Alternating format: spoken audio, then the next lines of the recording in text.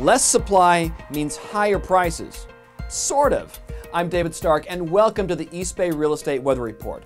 A big drop in the number of homes for sale across the East Bay had a limited impact on sales prices.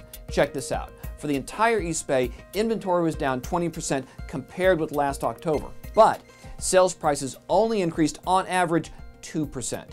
This says both buyers and sellers are still trying to figure out a changing real estate market.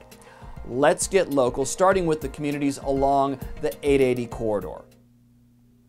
Homes for sale. Take Berkeley out of the mix and there were fewer homes for sale everywhere along 880. Alameda down 44%, Fremont 19%, Hayward 37%, Oakland 9%, San Leandro, San Lorenzo, and Union City all down more than 50%. Sales prices were not in lockstep with less supply. Yes, prices up in Alameda, Albany, Castro Valley, but Fremont drops 3%, Newark down 7%, Oakland basically unchanged, San Leandro down 3%, Union City down 11%. Sales activity also mixed. Homes sold basically unchanged in Alameda, Albany, Berkeley. Castro Valley up 27%, Fremont down 4%, Hayward down 19%, but Newark up 23% and Union City up 36%. All right, now let's move over to West Contra Costa County. Homes for sale, way down. El Cerrito drops almost 25%. El Sobrante down 54%. Pinole 32%, Richmond 28%. On sales prices, more disconnect. El Cerrito up just 2%. El Sobrante down 23%, but Pinole up 14%, and Richmond basically flat. Homes sold were all over the place. El Cerrito up almost 80%. Hercules down a bit, Pinole up more than 30%, San Pablo down by 2 units. We're going to go next door to central Contra Costa County. Homes for sale, again, big drops. Clayton down 38%, Martinez more than 40%, Pleasant Hill 35%, Walnut Creek down more than 20%. Sales prices, it's supply and demand. Prices up everywhere. Clayton up 10%, Concord 6%, Martinez 5%, Pleasant Hill up 12%, and Walnut Creek up 9%. Homes sold.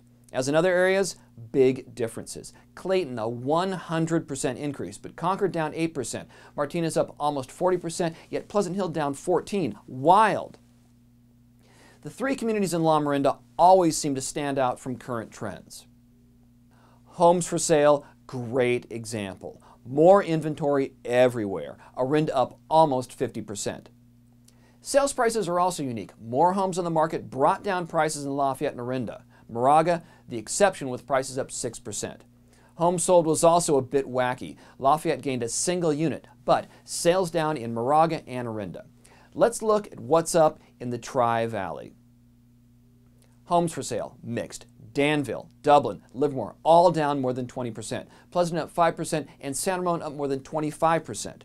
Sales prices, fairly stable. Alamo dips 4% while Danville, Dublin, and Livermore all up in the low single digits. Pleasanton down 7% and San Ramon down 10%. Sales activity in the Tri-Valley was strong. Alamo up more than 40%, Danville more than 20%, Dublin did drop 12%, Livermore, Pleasanton, San Ramon 20%, 30%, and 31% up. We'll wrap things up in the Delta. Homes for sale, mixed. Antioch drops more than 30%, Brentwood basically unchanged, and Pittsburgh down almost 40%. Sales prices, supply and demand, mostly. Antioch and Brentwood both up 5%. Even with that big drop in homes for sale, Pittsburgh only up 1%. Homes sold, Antioch a slight drop. Brentwood up a big 37%. Pittsburgh down almost 20%. One last thought. While sales prices have dropped or stabilized in some communities, it's not quite accurate to describe these conditions as a buyer's market. That said, with homes on the market an average of 32 days, up from 28 days last October, buyers are certainly taking their time. We'll see you next month.